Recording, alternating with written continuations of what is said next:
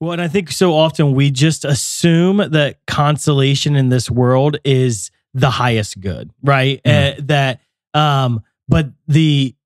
it may be the better way of saying salvation comes through the suffering of God's people. Maybe the better way of saying it is salvation comes through the laying down of God's people's lives, right? That it's the act of laying my life down that produces the fruit. It's the act of dying to myself and giving myself up that the fruit and the harvest comes. And from our life decisions are so often based off of what's going to bring the most consolation. I'll take this job because it's going to bring consolation. I'll do this or I'll do that because it's going to bring the most consolation. And but the mission field, and whether you're in full-time mission in India, right, or you're going into the mission territory of your parish or your workplace, are we in it for the consolation, or are we in it just to lay our life down for the Lord? And I think it's a powerful question. So story time continues. Adoram, right? They go to India, and from there they decide to go to. So first of all, the dad says yes. So that's dad worth said noting. Yes. Worth noting. Yeah, dad's friend said if that was my daughter, I would tie her to a bedpost and never let her leave the house. Isn't that wild? But he said, "Let's go for it. Let's go for it." That wasn't the direct quote from him, but no. But yeah, I was about to say if it was, that's amazing. He just writes him back a letter. Let's go for it. Let's do this. Let's do this.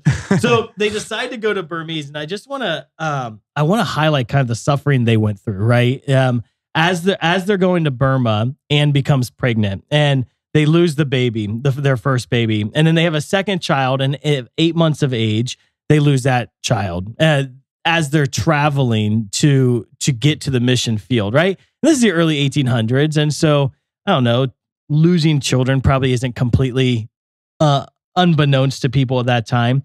But they're in Burma for 10 years, a decade, and they have seen no converts, not a single convert. And after this decade, Adoram is put in prison, and Anne discovers when he's in prison, 10 years of laboring in Burma with no converts, that Anne's pregnant. And then he leaves by the time he gets out of prison, the child that they had has died. And Anne, 11 months after he gets out of prison, Anne dies as well. And so he's in Burma, and he's lost his wife, and he's lost 3 children, and he's laboring in the vineyard. And this is his reaction, right? He starts, self-doubt takes over, and he starts to wonder, like, did I become a missionary for ambition or fame and not humility and self-denying love?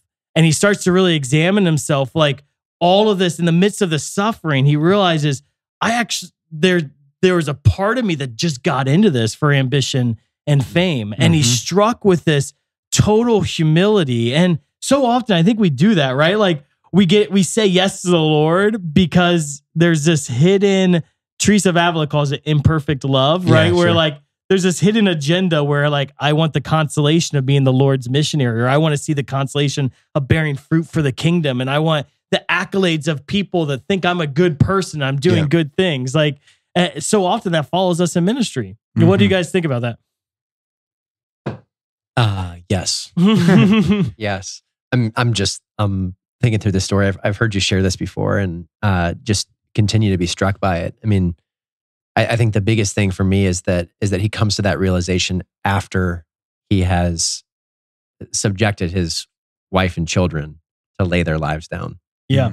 And to be honest, I've had similar conversations with the Lord. You know, that all 3 of us are entering into like a really focused missionary life. Just last night, we were looking at our spring schedule and seeing the number of weekends that we're going to be away from the kids, or that I'm going to be away from the kids, and asking, like, okay, is this God, is this still consistent with the call that you've placed here, or is this motivated by some imperfect love? So I think that is a question that we need to ask, and I think the fruit of it, as you'll get to, is just that the Lord invites us to be purified in our commitment to Him. I just wonder how else he would have discovered it was imperfect love. Mm. Yeah, that's a good word. And that's constantly what I go back to, is that like the virtue is worked in us on the backside of the revelation that God is that which transcends that suffering. Yeah. Right. And at least in my life, I'm trying to recall a single time where that hasn't been the case. The only times I realize my own like self-reliance or my like I don't know, self-consuming thoughts, imperfect love, it's always on the other side of like, oh man, that was really hard. And I noticed that I wanted to give up the whole time. Why was that?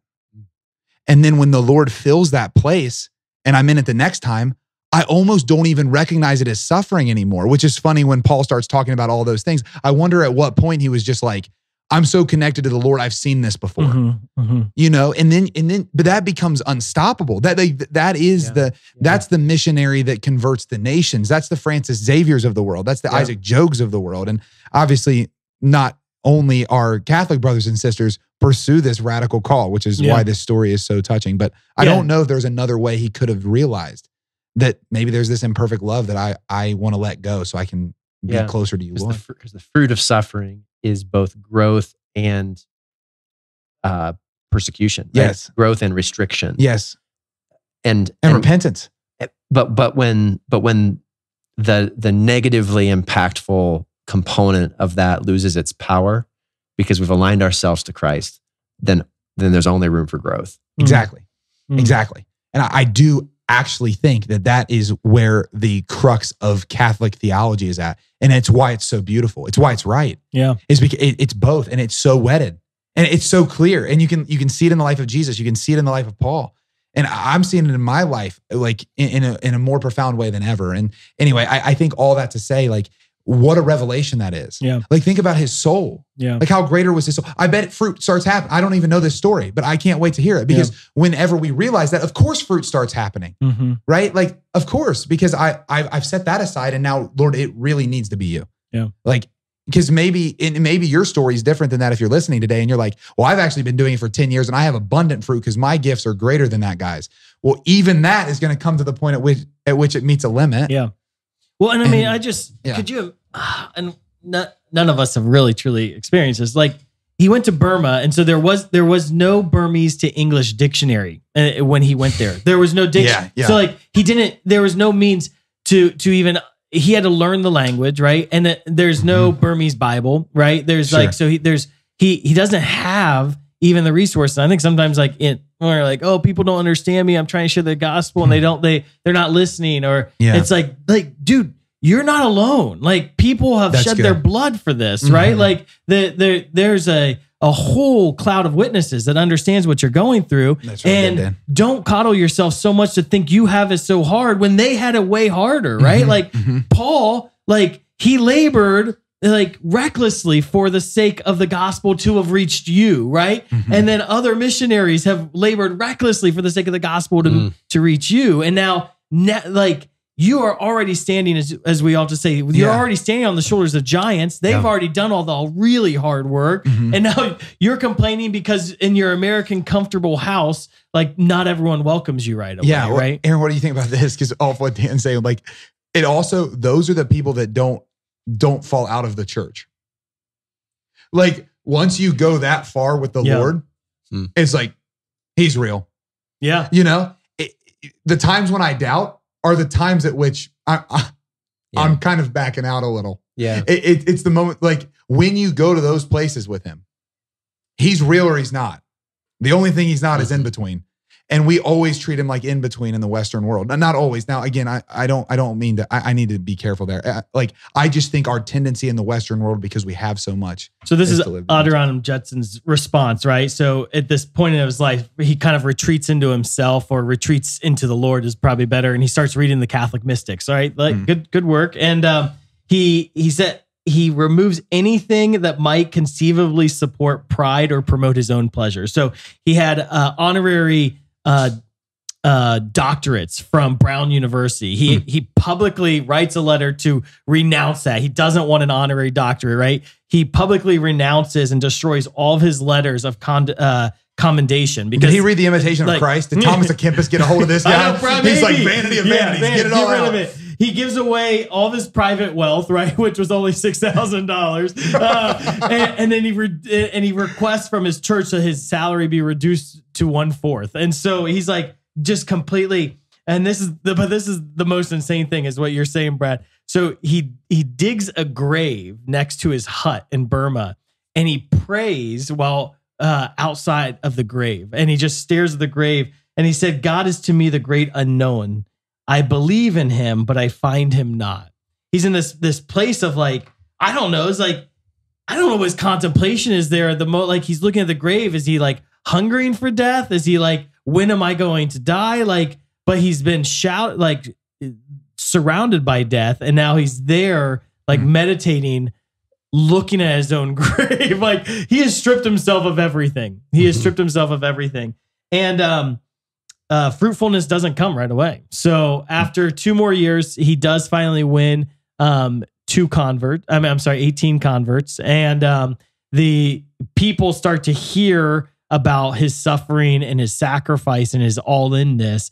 And so other missionaries start joining him. And so now 12 years in, he's got a few other missionaries with him. And what he does is he's working, like during the day, he's just laboring all day long in the mission field, trying to share the gospel. And in the evenings, he is writing a Burmese to English dictionary so that the future missionaries will be able to learn the language faster and be able to share the gospel. There's the fruit. Yeah.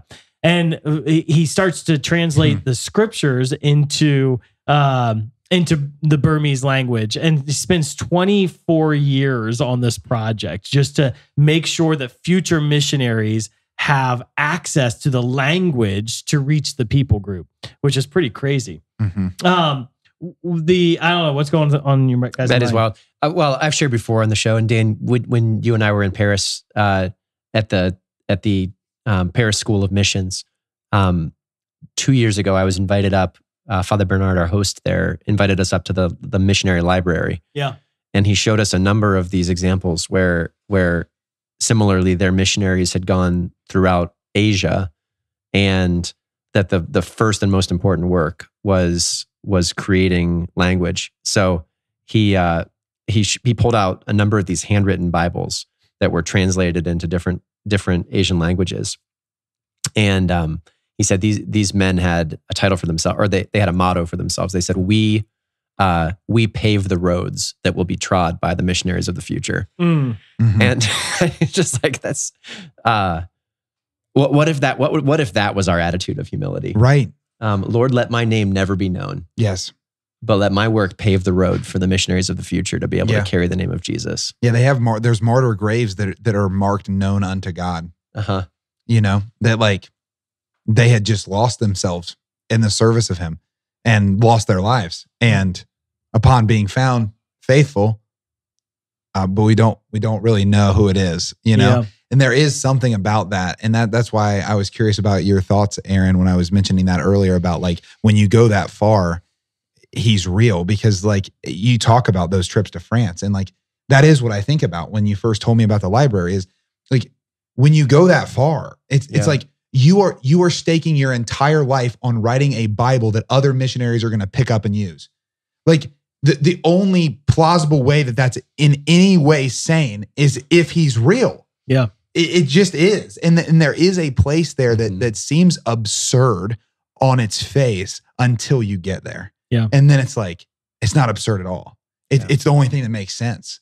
It's all of my life for the rest of my life. Well, I think Brad, furthermore, sometimes, and Dan, you were mentioning this earlier as well, sometimes we have to have that moment of an absurd decision so that we can exist in the place of realizing, yes, I've given it all to you. Yeah. And that does look different for every person. Mm-hmm. And Dan, as you were sharing about sort of the experience of our American church, like that can't be a word of condemnation, but it's gotta be a word of conviction. Yeah. That I've got to do something crazy ridiculous with my life to give it to the Lord so that I can find myself in the place of depending on him. Yep. Yeah.